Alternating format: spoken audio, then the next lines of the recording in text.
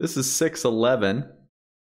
And what we have here is a 4 millifarad capacitor, 4 milli. So that means that capacitance C is 0.004 farads. And we're assuming that the original voltage at time 0, the voltage at time 0 is 10 volts. And we're supposed to sketch the voltage waveform. So the waveform. So I think what we need to remember is the voltage waveform is equal to 1 divided by the capacitance. And we integrate from the initial time to another time, I dt, plus our voltage at time 0. And we already know our voltage at time 0. This is 10 volts. 10 volts here. And so this value here, this value here is the area underneath this curve. It represents the area underneath the curve. So we need to use this to be able to solve for the voltage at time t. And our capacitance here is 0.004.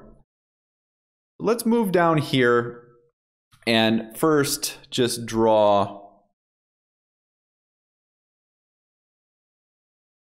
and this will be our voltage here. And let's put 10. That's 10 volts. And we know that it starts at 10. So we know at 0 seconds, and we'll put t in seconds here. We know it starts at 10. So at that point. Now, if we take this area here, let's find the area of this, and this is milliamps, so that is 0.015 times our 2 seconds. So that is equal to 0.030. Okay. So that is what this value comes out to be, 0.030 here. And then we divide it by the 0.004. So for this value, we have 0.003 divided by, or I'm sorry, 0.03 divided by our 0.004,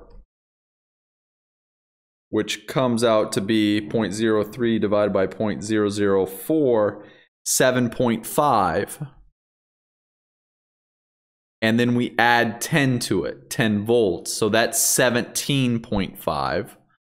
So our point at 2 is somewhere up here, and that is 17.5 volts at this point here. Okay. Now what we do here is find this value, and that is 2 seconds times -10. So that's -20 divided, I'm sorry, this is milliamps, so that's -0.02, and then we divide it by the 0.004.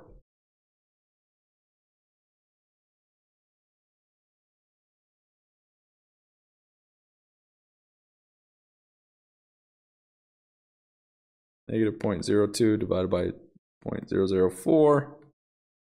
That's -5. So we add -5 to this value. So that comes out to be 12.5. So 12.5 there. So our waveform starts to look like this.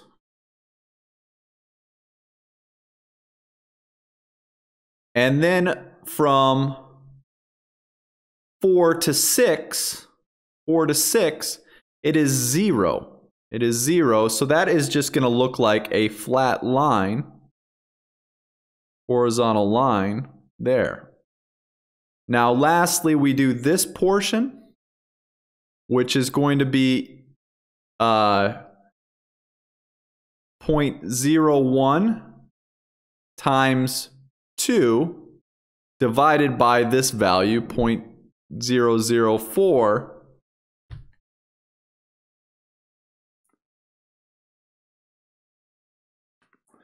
And that is +5,